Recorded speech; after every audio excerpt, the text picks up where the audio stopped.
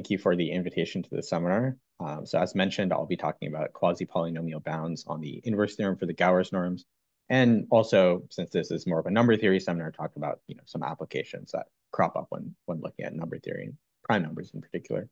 And everything that I'm going to talk about in terms of results is joint work with James Leng, who's at UCLA, and Mehtaab, who's also at MIT. All right. So usually when I talk about the inverse theorem or additive combinatorics, I'll often start with a discussion of Szemerédi's theorem.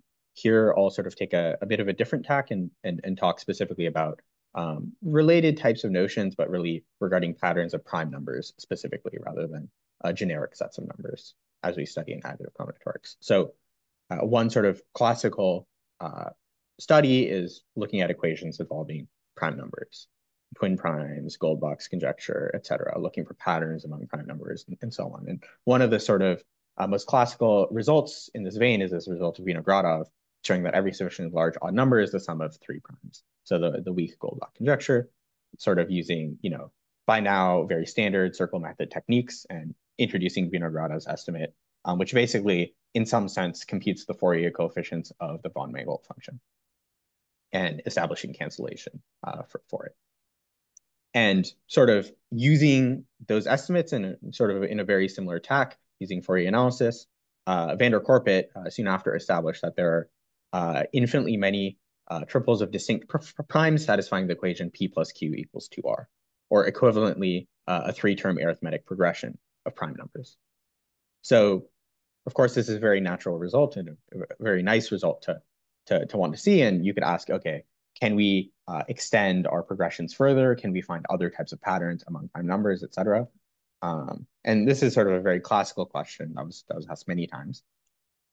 So there are, some intervening results that I'll sort of skip over, but essentially, using some sieving tools and other types of techniques, you can basically show that you can get arbitrarily long, 100-term arithmetic progressions, as long as you're willing to look at almost primes instead. You say, okay, I have at most so many prime factors, or some other types of conditions. And perhaps the closest that was really got towards establishing a bona fide progression, longer progression of prime numbers, is this result of Heath-Brown, a very nice result showing that up to one semi-prime, you can have arbitrarily many four-term arithmetic progressions of prime numbers. But sort of looking at longer, arithmetic progressions or more complicated patterns was mostly, not really able to be approached, with some exceptions. So there's this nice result of Bolog in the 90s that shows that you can find, let's say M primes, M is, 1,000 or, some fixed number. You can find this many primes such that every average of the two is still a prime number. So kind of like an extension of van der Korpit's result in sort of a different direction. Rather than longer progressions, we sort of have many interlinked three-term arithmetic progressions of prime numbers. And of course, you could ask for more general, like linear patterns, or maybe even polynomial patterns. There's sort of a broad conjecture one can make called like Schinzel's hypothesis and related things that would be really deep if one could establish. But of course, that's very far off. And included among this is stuff like twin primes that you'd want to know, where instead of having these homogeneous equations, maybe I have like a shift as well, like n and n plus 2. So one sort of key result in really getting towards a deeper understanding of these patterns was this result of Green in around 2003, Ben Green, where he showed that, okay, van der Korpit says you have infinitely many triples of distinct primes satisfying this equation. Well, Green asks, well, what if I give you, some special subset of prime numbers? So, I mean, one sort of natural thing you could ask for is, primes in an arithmetic progression that you can sort of just, modify van der Korpit's method. But, maybe I have primes in certain Chepetarov classes or other types of positive density subsets of primes where it's not as obvious. And Green established that any positive density subset of prime numbers, completely arbitrary, it doesn't even have to have a nice algebraic or number theoretic justification for it. Any such set, we can find infinitely many three-term arithmetic progressions of prime numbers. And here, he really needs to introduce something a little bit beyond just the standard Fourier techniques that we've seen so far, introducing these so-called restriction estimates. But even then, up until this point, we mostly see these sorts of uses of sieving and Fourier analysis, or the circle method, as it's often referred to in number theory. So soon after, Green and Tau established the Green-Tau theorem, which I'm sure you guys know. You have arbitrarily long arithmetic progressions of prime numbers. And in fact, again, similar to this prior Green result, if I give you an arbitrary positive density subset of prime numbers, I can still establish the same. So this is quite a powerful result. And it introduces a lot of techniques from what is sort of now called higher order Fourier analysis. And at least sort of skimming through some of the number theory papers that I saw that sort of use some related techniques. I saw this at one point referred to as a nilpotent circle method, which I think is sort of, in a sense, kind of representative of what it's about. And I'll soon talk later, there have been future works such as so-called linear equations in the primes by Green-Tau and Green-Tau-Ziegler, which establish basically more complicated linear equations. Not everything, like it doesn't show twin primes or bounded gaps, but a quite broad set of things that has some application. Are there any questions about this history so far, though? And admittedly, it's a bit biased towards this particular set of problems. All right. So let me just briefly sort of talk about more general linear patterns. And Green and Tau sort of established this result conditional on what I'm talking about, the inverse theorem for the Gowers norms. And then Green, Tau, Ziegler were the ones to establish those inverse theorems in full. So basically, we let capital psi be a system of affine linear forms with integer coefficients, integer, constant coefficient as well. There's a notion of complexity that I'm not going to quite get into, but let's assume the complexity is finite. Then as long as, I don't have the linear form 2x or something, I don't have these weird mod constraints, or I'm not like forcing these to be negative numbers or something like that. So up to some modular and Archimedean constraints, which can be captured by some sort of, product at places or something. There are infinitely many choices of input in the input space z to the d, such that every single linear form is prime.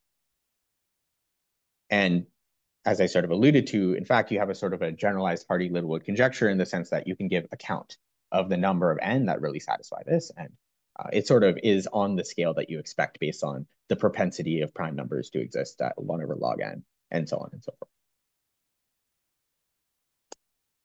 So here, finite complexity, there's a precise quantitative notion of complexity to give it particular numbers. And there are a couple notions, but for our purposes, we only really care about finite complexity. And so basically, you're going to have finite complexity if none of these pairs of affine linear forms are affine transformations of each other. So as sort of the quintessential example, and the example which would immediately apply the Green-Tau theorem, this being a more general theorem, if we look at this series of forms in the variables x and y, none of these are affine transformations of each other. And it has finite complexity, and in fact, it sort of has so-called true complexity, k minus 2. On the other hand, this sort of bounded gaps type thing, twin primes, x and x plus 2, x and x plus 2 are affine linear transformations of each other. So it's going to have complexity infinite. So in order to establish this result, as I said, in 2006, Green and Tau sort of established it conditional on some conjectures. One has to do with the decorrelation of the von Mangoldt or Movius with so-called nil characters, which you can think of as, again, higher order Fourier characters, and also, conditional on the inverse theorem for the Gowers norms. And here, there's actually a particular level of Gowers norms that you need related to the complexity of the system. And we'll talk a bit more about this later. But this is sort of, in terms of finding primes in very generic linear constrained situations, other than, these great results about bounded gaps and stuff like this, this is really the statement that, encapsulates the state of knowledge and gives you it for basically everything that doesn't have some sort of twin primes type thing showing up among linear forms. So are there any questions about this statement?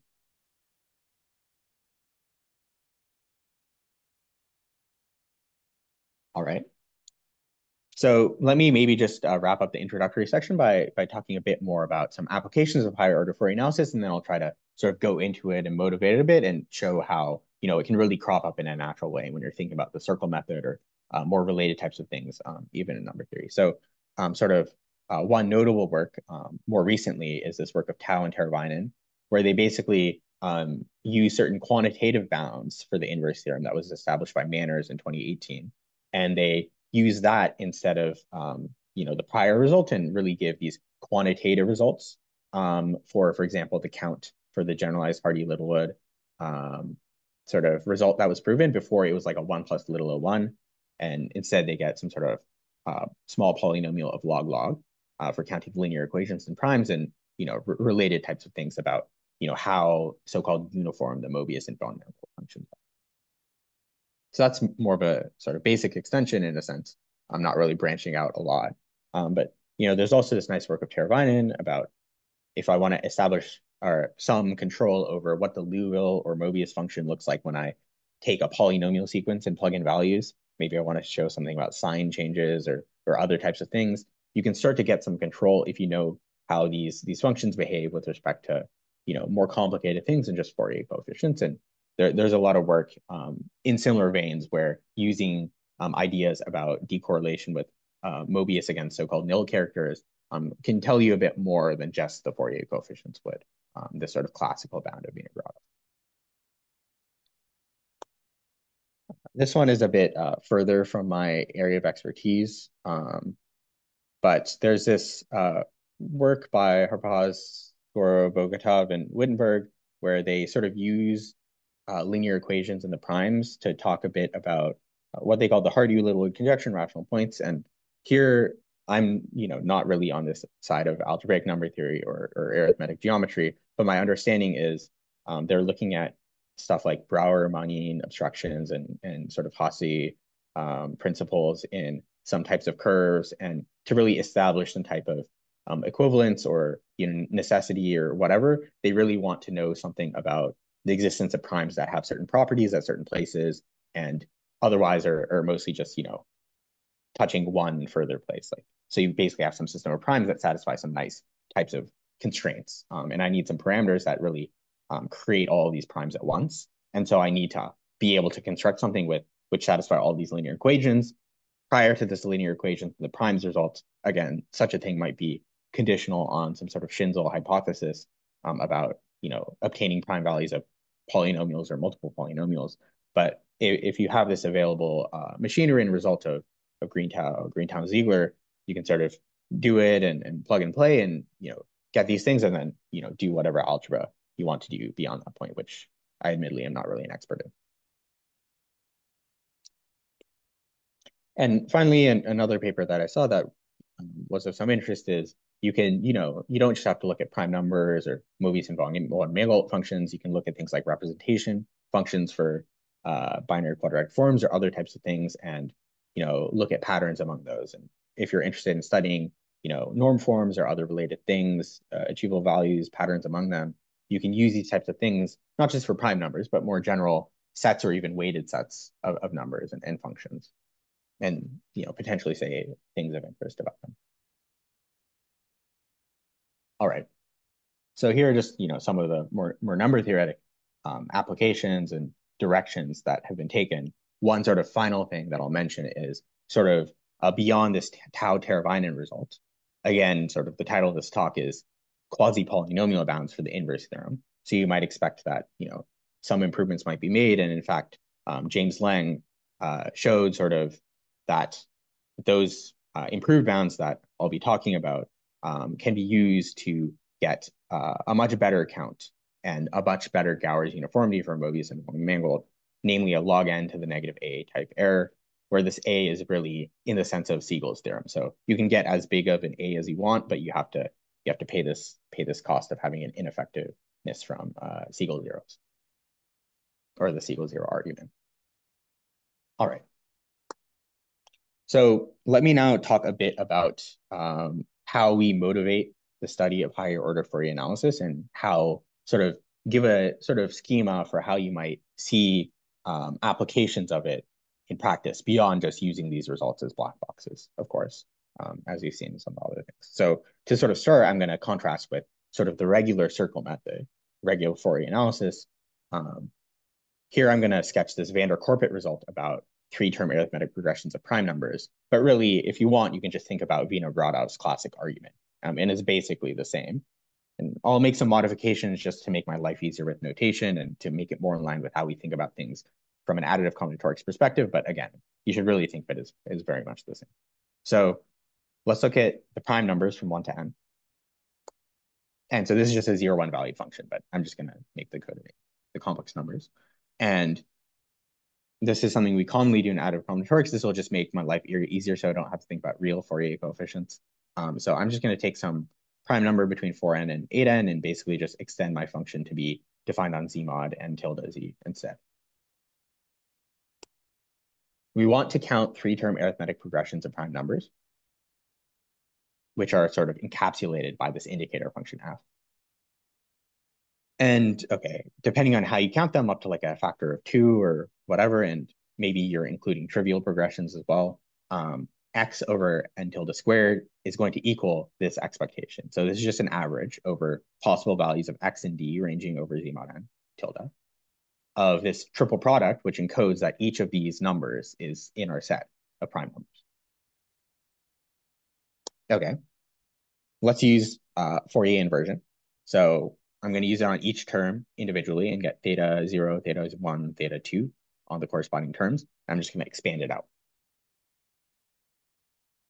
Okay, so since I decide to work over z mod n tilde z, things become a little easier, and I can actually just say, okay, if I bring this average inside, then you can see that the only term that is really being averaged is an exponential term. And it's a linear exponential. It's a geometric series. I mean, it's even a character on z mod n tilde z. So I know precisely when that average is 0 and when that average is 1. And it's precisely when basically this linear equation up here is equal to 0 identically. And so if we just solve it, we let theta be theta 0. The only way for the Fourier coefficients to be multiplied by a non-zero average is if we have these particular terms, f hat of theta, f hat of negative 2 theta, and f hat of theta once more. And I realize here that I can just drop the expectation as well. All right. So now at this point, we've written things in terms of Fourier coefficients. And if you consolidate these terms, this should look quite familiar. It's like an f hat squared times f hat of negative 2 theta. And with Vinogradov, maybe you see like something similar. Now we use the circle method, which really means, okay, we have these major arcs and we have these minor arcs. And I'm just going to sort of say how you bound the minor arcs here. So the minor arcs are basically going to be the set of values of theta for which the Fourier coefficient is small. And again, if we were doing this over the real numbers, this would be things that are sort of far from small denominator rational numbers, similar to how Vinogradov does it. And here we can just say, okay, I have this sort of sum, and I have an L2 right here, and I have sort of a remaining term that I can bound by the L infinity over here, and I get an inequality like so, when I also use Plancherel or Parseval to go from the L2 norm of f hat to the L2 norm of f. And okay, here, maybe this should be f hat of negative 2 theta, but it turns out you can prove this inequality as well if you use Cauchy-Schwarz judiciously. So this will basically let you establish that the minor arcs correspond to some sort of error term, and then you just need to compute and add up the contribution from the major arcs. So this is just the classical Hardy-Littlewood circle method, maybe adapted a little bit just to sort of show how we think about it in additive combinatorics. So now the natural question is, okay, why don't we just do this for higher progressions? We want a pattern of prime numbers. Why don't we just do the same thing? And obviously, I mean, there's like many years that people couldn't do it, so there's going to be some obstruction, but let's really illustrate what that obstruction is going to be. So let's look at k-term progressions. And at some point, I think I'll specialize to k equals 4. But basically, we look at the same average, same f, let's say, morally, or roughly the same f. And instead of just x plus d, x plus 2d, we have all the way up to x plus k minus 1 plus d. We need all of those to be in our set of prime numbers. And then we use Fourier inversion. we get a vector theta with k coordinates, theta 0 to theta k minus 1, and we basically get just the same. Okay. And now again, in order for there to be a non-trivial contribution from certain Fourier coefficients, we need this linear form here in the exponent to be identically 0. Okay, so here, this corresponds to having the sum of theta and the sum of j theta, I guess, to equal 0. And these are linearly independent equations. And so if we have k variables, we're going to have k minus 2 degrees of freedom. So when k equals 3, we just had one theta parameter to work with. When k equals 4, we're going to have two theta parameters to work with. And one way of parameterizing the solutions to this equation is, I believe, like so.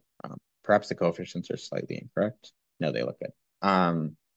And so now you have these two parameters, and you have this sort of fourfold product, and it's not really clear what to do anymore. I did sort of look a little bit at this work of Heath Brown, and when you have the semi-prime information and other stuff, you can really do a lot of sieving and other complicated arguments and somehow get this to work. But sort of just, straight out of the box and doing it like so, we really aren't able to make much progress. We don't have the same sort of ability to control minor arcs. It's not just a function of the fact that we have two parameters here. It's actually something that's a bit deeper. There are cases where you have two parameters and you can still sort of work around it, like the Balog result that I mentioned earlier, stuff like that. It really has to do with the notion of true complexity, which is more intricate in additive combinatorics, but you can sort of think of this as a basic reason why, if you just try to do these types of L2 arguments, parcel, et cetera, you just will really have trouble bounding the minor arcs, and there's a good reason for it. Not only is no minor arc estimate available for this four-term arithmetic regression situation, there are actually functions where the minor arcs play a real role in bounding it. So like in the previous argument I gave, the argument is stronger than just, oh, the prime numbers have these nice minor arc estimates, and so they're nice. Like this really tells you that if I have any function where, I can exactly control what's happening on the large Fourier coefficients, I can always just add up those major arcs. And then the minor arcs are always kind of small in some quantitative sense, because I have this inequality, which is really generic in the function f. I didn't really use that f as the indicator of the prime numbers. And so there are functions f in these more complicated equations and situations that have these non-trivial minor arc contributions. And so you have to somehow detect those and figure out, okay, how are we going to add those up? They just magically align and something happens. And in fact, I can show you one such function, which is really, in a sense, the representative function that you should always keep in mind when you're trying to study things that are, not just amenable to Fourier analysis, but still have this sort of complexity situation present, or if you're trying to use higher order Fourier analysis. So let's look at this set. So we take the numbers from 1 to n. We look at n squared root 2 mod 1. Let's say mod 1 is between 0 and 1. And let's say, at the numbers which are very close to 1/2 with an epsilon. Okay, so sort of a classical result, wheel equidistribution. The set is going to have density 2 epsilon. And there are a lot of nice things you can say about the set. In fact, I mean, also just directly from sort of a Gauss sum estimate, although you can also repeat the proof of wheel equidistribution. Basically, my Fourier coefficients of this indicator function are going to be small, maybe up to like some major arc, or maybe when you're near 0, it's not quite going to be small, but for the most part, like they're going to generically be small. And the mean of the function, which is the 0 Fourier coefficient, is going to be 2 epsilon with a proper normalization. Okay. And n squared root 2 is considered mod 1. It's a very random function. So you could say, okay, I expect my 4 APs to be nice, major arcs, minor arcs are small. What gives? So here's what gives. Let's say we know that x plus d, and x plus 2d are all in my set. Let's say x and d were sort of chosen randomly, and then I'll reveal this information to you. So if we are in a situation where the minor arcs really didn't contribute, as it turns out, it's sort of a so-called pseudo-random case in the sense of tau or green tau with respect to Fourier coefficients. And as it turns out, what should happen then, in a sense, because my Fourier coefficient is small, what should happen if this wasn't an obstruction is that this last event should be kind of independent. You should still have sort of a probability to epsilon for x plus 3d to also be an S. But it is in fact much more likely for x plus 3d to be in the set now that those three are in. I didn't write the equation explicitly here, but the reason is that if I plug in x plus d, and x plus 2d into, into this square here, and I plug in x plus 3d into the square, they satisfy a linear relation from finite differences. X squared minus 3x plus d squared plus 3x plus 2d squared minus x plus 3d squared is equal to 0. And the same if I multiply by root 2. And therefore, if I take fractional parts, if I know 3 of them are really close, tightly concentrated in this interval, the last one ought to be in an interval, okay, maybe not of epsilon around 1/2, but maybe like 10 epsilon around 1/2. And so instead of having an epsilon probability of being in this very tight interval, morally, I'm closer to like a 10% probability, more of an absolute constant. So I have this extra sort of planted correlation from this linear relationship between these quadratic, tests in a sense. And this is not picked up by the uniformity of the Fourier transform, by the fact that the Fourier is small in the minor arcs and nowhere else, basically. So in particular, if we take this average, it's going to be order epsilon cubed instead of epsilon to the fourth. Epsilon to the fourth is more like what we call a quasi-random in a certain sense in additive combinatorics. And in general, for k-term progressions, as you can see, we could use a degree up to k-2 polynomial and achieve the same result because of finite differences. And this is really a key obstruction in the theory and the reason why it becomes much more complicated than just a naive thing. I'm not going to spend too much time on it, but it is important for understanding why this is really a nilpotent theory. Like you could say, oh, let's just look at exponentials of pure polynomials now and try to do some sort of Fourier analysis with it. There are really genuinely more things you can do. And the more things you can do so-called bracket polynomials of degree up to k-2. So instead of doing like alpha n squared, you do alpha n times the fractional part of beta n.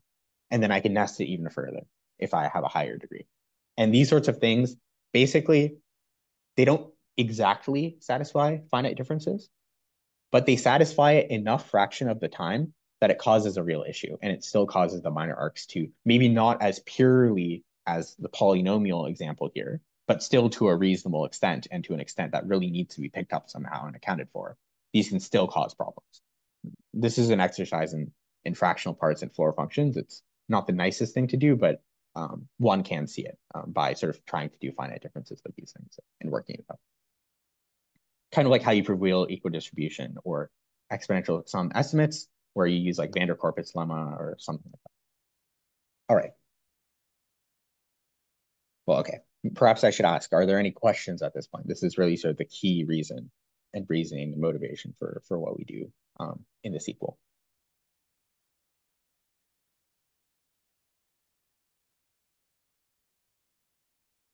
Okay. So before we were just understanding these Fourier coefficients, which are really like linear phase functions in a sense. So here, the idea is, okay, I have these quadratic and fractional parts of quadratics and bracket polynomials. Why don't we look at how we correlate with these things as well, not just our linear Fourier coefficients, and try to build up a theory. And this is the idea behind higher order Fourier analysis. And so we could look at an average like this one, which is with the exponential of this bracket instead.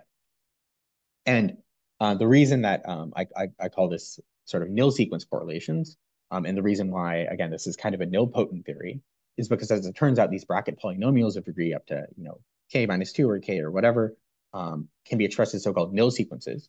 Namely, I take a nilpotent Lie group, G. So it means like its lower central series terminates eventually. And so, for example, you can do a lot of group operations by using Baker, Campbell, Hausdorff, and everything terminates, and nested commutators eventually become 0, stuff like that, or trivial. I take a so-called polynomial sequence on my group, and you can just think of the representative case of I take an element and I raise it to the nth power. That'll be a linear sequence. And it turns out that this is general enough to do anything you want, but you can also do polynomial types of things if you want. It makes the theory a bit easier to understand. or to work with rather, maybe not interesting. But this is the representative case. I take gamma, which is a discrete co-compact lattice inside of a group. And then I basically take a function on this quotient, this compact quotient, which is smooth. And I look at this polynomial orbit in the compact quotient, and I evaluate it based on this test function, f. And this is a way, this is some recipe you can cook up to create certain types of functions. And for example, if g is just r, or maybe r to the n, and gamma is just z, or z to the n, and g of n is just this thing, which would just be a linear function, then if f is sort of the exponential function on r mod z, e, then you literally just get a regular Fourier phase function out. But if you do more complicated things, like I look at the Eisenberg group of, upper triangular with the diagonals 1, 3x3 matrices, for example. This is a nilpotent Lie group. I can find a discrete co-compact lattice. I can do this stuff, and I can get more generally interesting things, including this example, or something that's approximately this example. There might be a smoothness issue.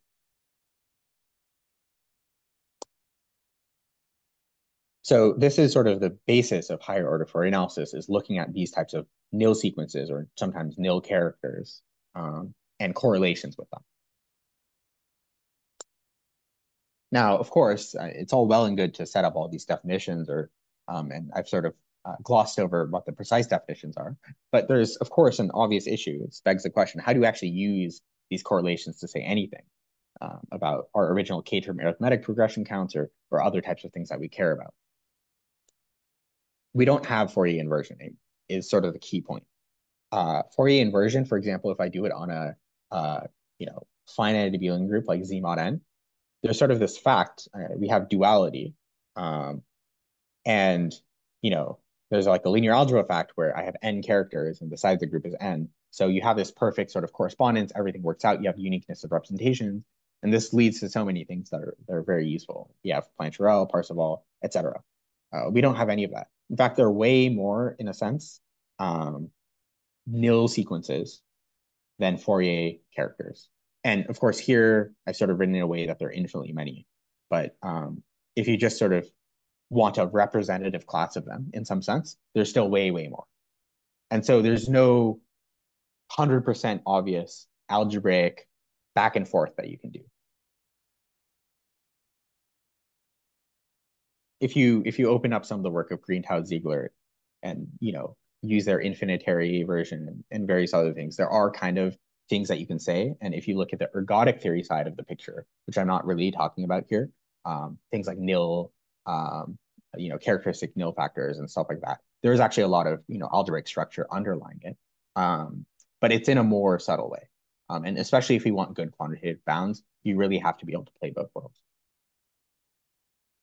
Okay, so I would certainly be remiss if I did not mention the seminal work of Gowers, establishing a new proof of Szemerédi's theorem with really genuinely quantitative bounds for the first time. And these works are sort of this work is really the one that introduces some of the key higher order Fourier analysis tools in additive combinatorics for the first time. All the argumentation that you see, many of it is in a sense styled by many of the arguments that he does, and he introduced many of the fundamental terms, tools, and the fundamental norms that we consider the Gowers norm. Admittedly, his proofs sort of are more local in a sense, whereas we really need so-called global information. And so he can kind of get around using these nilpotent Lie groups because he's only looking at certain local pieces in a sense. And he works primarily with polynomials instead. But as it turns out, still, this is very foundational for the field. Okay, so sort of with that in mind, let me define now the sort of key objects in the talk, the Gowers norms, and introduce some of the paradigms that we think about here. So I'll take a function which is defined on 1 through n, complex valued, let's say. So the Gowers norm is defined as follows. I'll define the 2 to the est power, and I'll define it as some sort of average of a degree 2 to the est polynomial in f. And so it'll be, homogeneous in the appropriate sense. The way I do it is I take a base point on average. I realize, okay, I probably should have said plus or minus n, but let's just think of f as being extended by zeros to the integers. This is also fine. So I take an average or a random base point, And then I take S different random sort of directions, which are going to be partial derivatives in a sense, or discrete derivatives in a sense. And then I average over the iterated discrete derivative of the function in the sense of a multiplicative discrete derivative. So here I'm going to define delta H of f of x to be f of x times the conjugate of f of x plus h.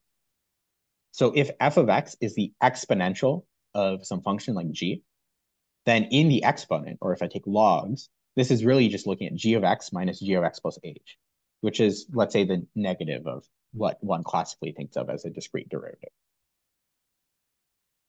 And really, you should think of these f's as being some sort of exponential phase functions, or you want to approximate it in some sense by exponentials of bracket polynomials or similar. And so obviously, having this differencing can reduce the complexity of these polynomials in a meaningful sense. So, okay, it's not completely obvious, but the right-hand side is in fact non-negative in general for s at least 1. And this becomes a well-defined norm if s is at least 2. And when s is 1, it's everything except, it's actually a semi-norm, because if the average is 0, it can be 0. And this is by an application of Gowers, Cauchy-Schwarz, which Gowers introduced. The U2 norm is Fourier analysis. It's intimately related to Fourier analysis.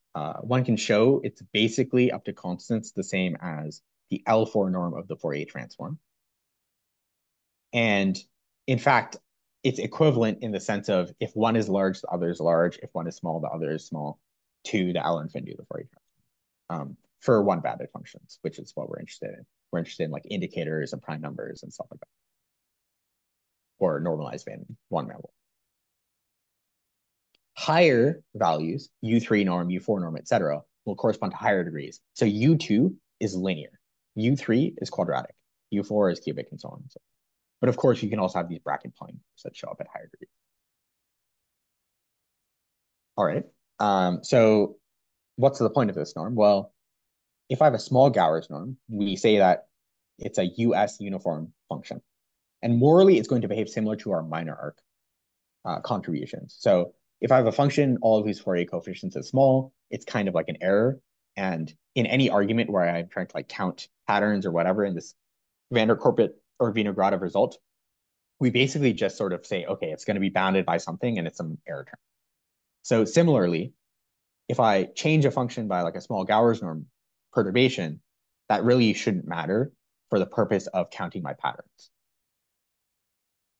Or my patterns of complexity at most, estimates numbers. So in a sense, it behaves similar to minor arcs. And okay, perhaps an exercise is to think, okay, what would make the Gowers norm large? So I'll just say sort of the quintessential example, which is I take the exponential of a pure polynomial of degree s minus 1. Then when I take s partial derivatives or discrete multiplicative derivatives in a row, I reduce the degree by 1 every time. So after s minus 1 partial derivatives, I get to a function that does not depend on x.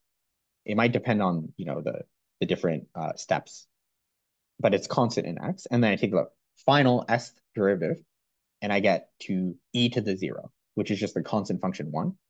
And so when I average it, I get 1. So among all one-bounded functions, the way to make the Gowers norm the largest is to be the exponential of a pure polynomial. And you can still be pretty large if you're the exponential of a bracket polynomial instead, maybe not exactly 1, but certainly quite big. So those are sort of the things to keep in mind.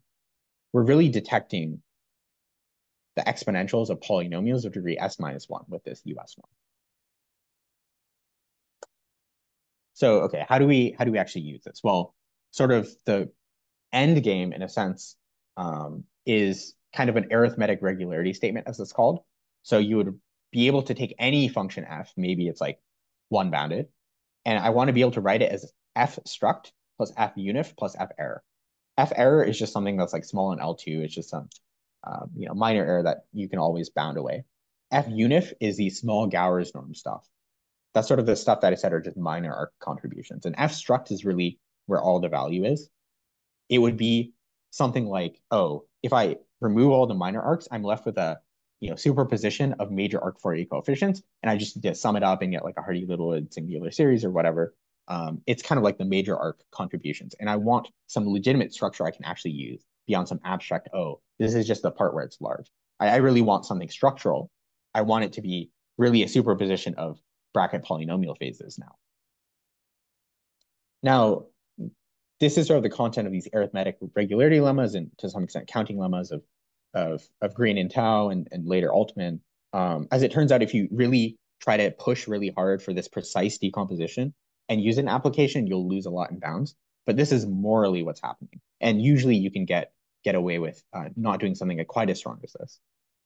But for now, before I move on to that part and really motivate the inverse theorems, are there any questions about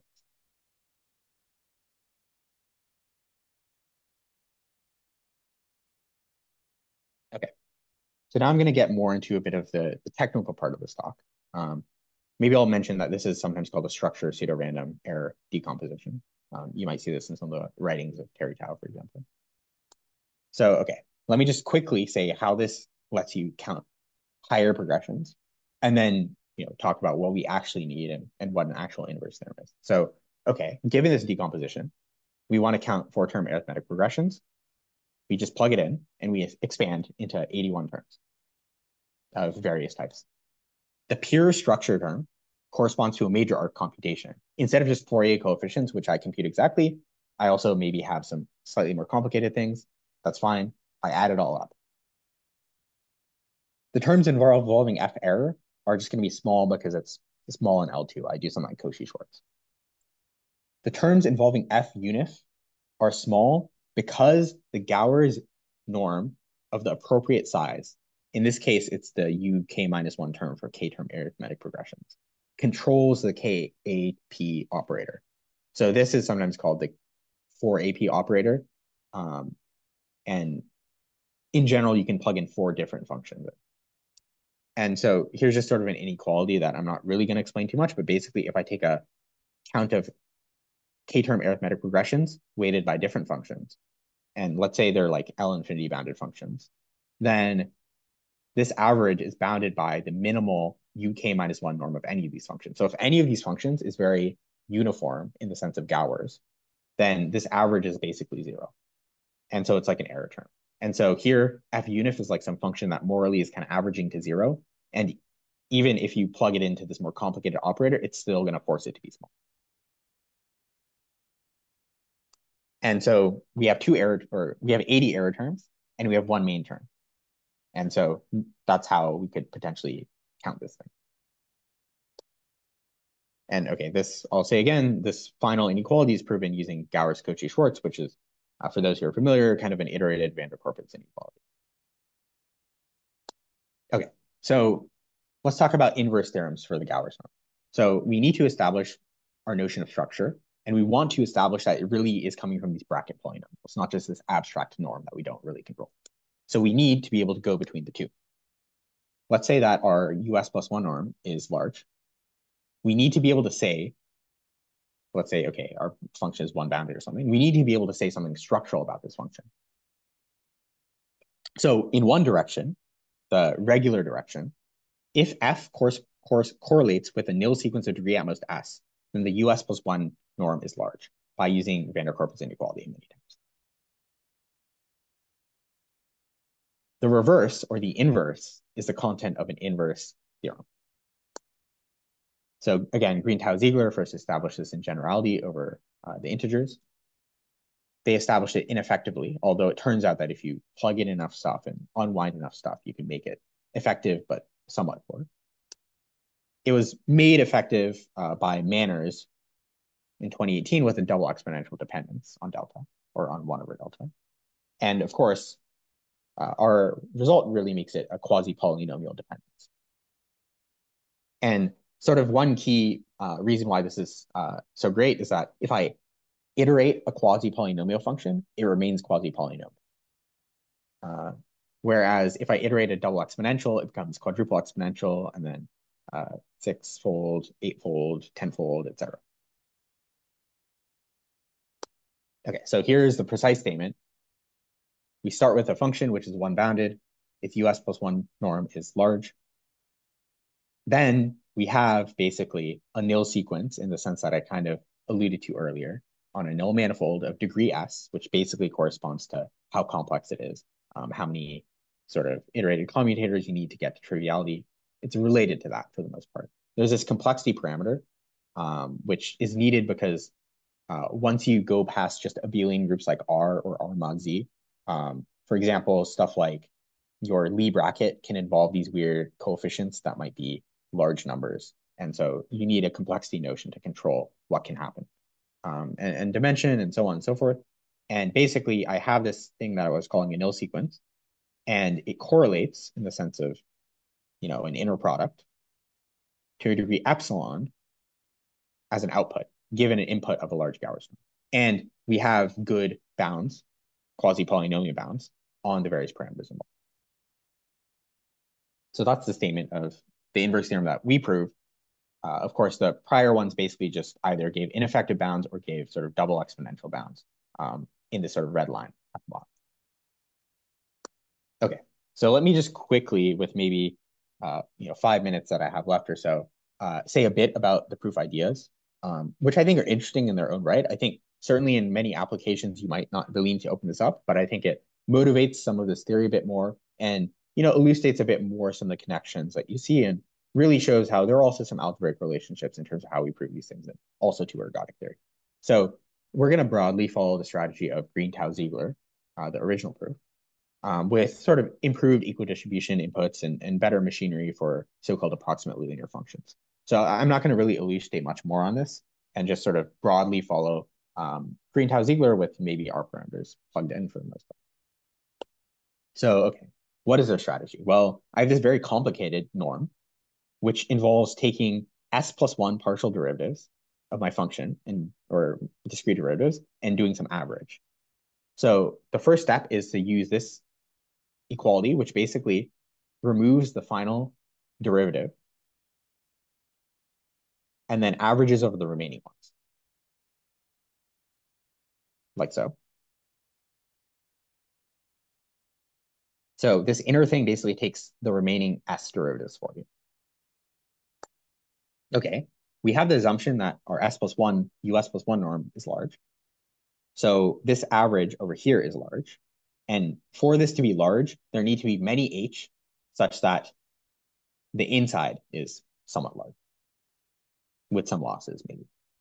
Okay, so many derivatives are large in the US norm, not the US plus 1 norm. Okay, so we can apply induction. And the base case of like U2 or whatever falls from Fourier numbers. Okay, we have something like this, where the derivative correlates with something, and that something might depend on what H is. We don't have a lot of control, but we do know that is degree S minus 1 in terms of as a nil character or whatever. So again, just think of this as like the exponential of an S minus 1 degree polynomial, if you want. And okay, epsilon is like a polylog loss, which again, when you compose polylogs, they remain polylogs. So this is not important. Okay, so what do we know now? We know many derivatives of F are structured. And we want to somehow integrate this information into a single correlation for F from correlations of the derivatives. So the key point here is, okay, I have a function. I know all of its derivatives are correlating with things. Morally, the things that the derivatives correlate with should all be coming from the derivative of a single true object. And then that single true object is what I should correlate with. And it should be of one higher degree, so of S. How do we do this, though? These chi-h's, as we're calling them, are completely arbitrary. Arbitrary degree S minus 1 polynomial. So as I sort of said, here's the most motivating case. I have a degree S minus 1 polynomial exponential phase function, but the coefficients depend on H. Okay, and the first sort of key step is to linearize the top coefficient. Basically, I want to show this equation that AS minus 1H is equal to alpha H for a lot of H's. Again, there can be some loss here. It's not super important. And actually, more complicatedly, what you can only achieve is something like a superposition of brackets instead, due to various technical issues. And this is where these bracket polynomials are coming as one of the cases. But really just think about this linearization, pure linearization. Oh, getting ahead of ourselves, but how do we get any structure on this top coefficient or any coefficient? How do we relate these chi h's to each other? Well, we're doing these partial derivatives or whatever, multiplicative derivatives. We have a co-cycle relation that we can use, which is that if I take a partial derivative of the sum of two shifts, I can relate it to partial derivatives where I take the first shift and the second shift. This is just the fact that, like, if I jump by h and then jump by h prime, then it's the same as jumping by h plus h prime. And so we have this identity. And okay, because there's some multiplication, this is going to be valid as long as the magnitude of f is 1. So if we think of these as like e to the 2 pi I times something, then this is really just a genuine identity. And somehow we can use this to relate what's happening at h1 and h2 to what's happening at h1 plus h2. And in general, you look at so-called fourfold additive quadruples that I won't really get into further. But anyways, using this, you can sort of establish some type of approximate linear structure and really show this for real, for the most part. Once we have that, for these values of h, we can decompose chi h into two parts. The first part is basically, we know exactly what this top term is. And so I'm going to write it as the derivative of something. And then I'm going to cancel out the remainder. So here, this is just sort of the antiderivative of alpha h n to the s minus 1. And these are just some lower order terms that you get when you try to make this identity be true for real. So literally, I've just integrated, in a sense, the polynomial, where h is like dn or something more. Now, when I plug this in, this main term is now sort of just something that I can treat as an error term on f, the original function. And I've sort of extracted the most important part of my function. And I have some remainder term on the outside, which is now a remainder term, not of degree s minus 1 anymore, but in fact of even lower degree, of degree s minus 2. And basically what this ends up meaning is that we can sort of use Gowers, Cauchy, Schwarz again and show that, okay, if I take s minus 2 partial derivatives, this thing will just vanish for me. And I have one extra one from, let's say, or okay, I need to take s minus 1 partial derivatives to kill a degree s minus 2 poly. And then I have one more. So really, I can get something like this, where f chi bar is now controlled by the US norm instead of the US plus 1 norm. So originally f was some degree s plus or US plus 1 type thing. Morally, it's degree s. This chi is really the top term, and I canceled it out. And now that I've canceled it out, I can legitimately show that the remainder is now US, which morally is degree s minus 1. And in fact, I just applied the inverse theorem one final time, and I get that f correlates with chi times something of lower degree. And a product of low degree things, it remains low degree. So that concludes the proof strategy. So as you can see, it's really this sort of really intimately connected with like proofs of Wheel's inequality, for example, for complex phases, equidistribution type things, and also kind of this weird like integration, iterative integration, and we see this co-cycle stuff show up. And when you look at the ergodic theory picture as well, there's a lot of intimate relations to algebraic arguments as well. And of course, I've had to hide much of that for the purpose of time. But yeah, that sort of concludes the argument. Concludes sort of some of the nice ideas from additive combinatorics that we see here. So if you want, you can find the paper online, Quasipolynomial bounds on the inverse theorem for the Gowers US plus 1 n norm. And again, thanks for coming. And of course, if there are any further questions, I'm happy to take them.